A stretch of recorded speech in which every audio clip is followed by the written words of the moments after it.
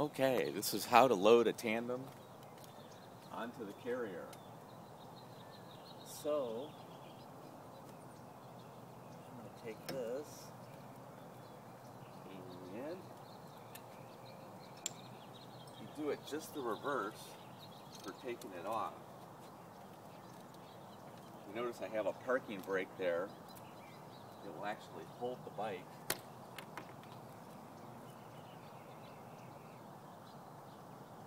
So you use this strap to take it off the same way here, although you can't reach it as far. So you just want to snug it up a little bit to get past the lock there. That locks, and then it loosens up. So now I'm going to keep it here for loading, and open it up. And I'm going to take the front wheel off.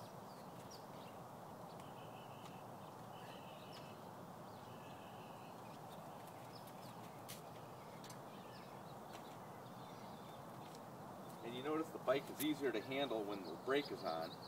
Now I'm going to take the brake off. It's just a lever up front and it releases the rear brake. I'm going to get the bike into position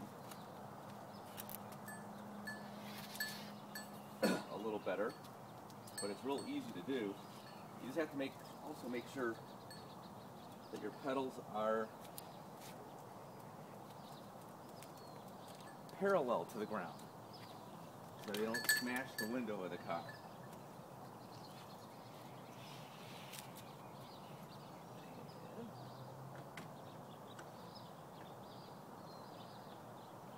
Once you get one fork in, it's easy to get the other fork in. You just gotta do a little wiggle.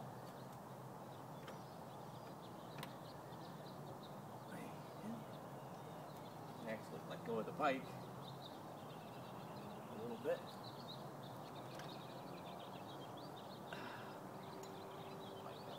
Screw it.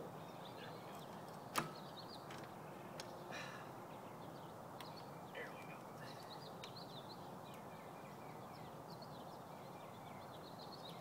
Snug that up a little bit by screwing it down. It's got a cam lock on it. There we go. And now, notice my pedals are parallel to the were parallel to the ground. Now they're just parallel to the bike. And since the back wheel is locked really good, you just want to give it an extra little tug. You can actually pick it up by the back wheel, which is what I'm going to do.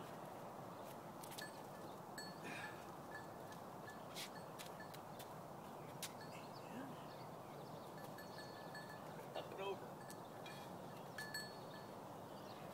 And I think just make sure that rotates around, locks into place, loosen it up, and lock the back wheel.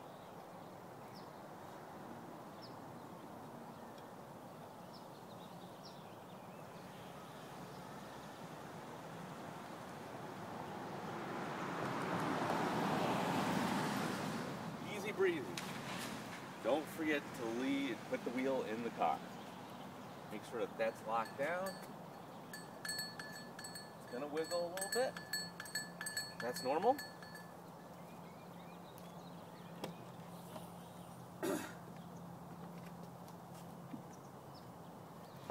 And when you take the bike off, you just want to make sure your pedals are, again, parallel, and you'll do the reverse. You'll just undo this, take the wheel.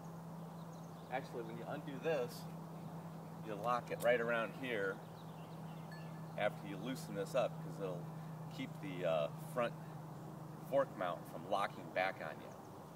So you want to snug it up in a loosened position. And then you just grab the rear wheel, up and over, just like I did before. Drop it down. The rear wheel's locked, so it's really easy to come up here and handle the unlock. And then just take the bike, lift it away from the car, tip it down, and have the front wheel on the ready. That's how to load and unload a tandem.